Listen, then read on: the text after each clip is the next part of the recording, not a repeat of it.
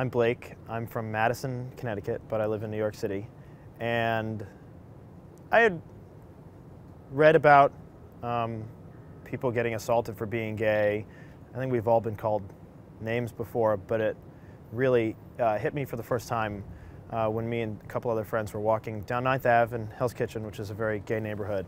And a guy started calling us names and ended up pushing a friend, slapping me in the face, pushing another one into a parked car. And it was ridiculous at the time. Like, I was like, this doesn't happen in this neighborhood.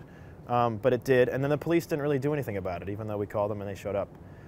So it turned into a story, and it kind of spread like wildfire around Facebook and around blogs, and we did interviews with TV stations here in New York, and the police called us right back after that and started investigating it, as they should have in the first place. It was a lesson in you have to talk about it.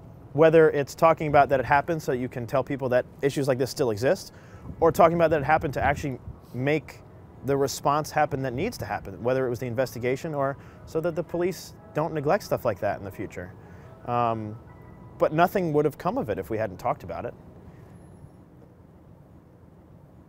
There was a kid who read about it, I guess on Facebook, in California, and he sent me a message and he said, listen, I've never come out to anyone before. It took me a lot of courage to send you this email, and I've never dated a guy, I've never slept with a guy.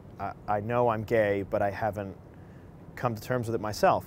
And the reason that I wanted to tell you, even though I don't even know you, is because you stood up for it, and you're proud of who you are, and you guys are like advocates.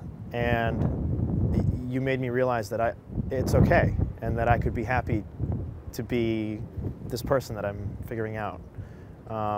He sent me a message a couple weeks later that it was amazing. He said, you'd be so proud of me. I told my sister, and she was totally fine with it, just like you said she would be. And I came out to her roommate, who's gay, it turns out, and he's now in the process of coming out to his mom. And I didn't really do anything except be me. So it's pretty amazing, the power that you have. Just by putting ourselves out there, and letting people, random people on Facebook or people in our family know that, hey, this stuff affects me, so it affects you too.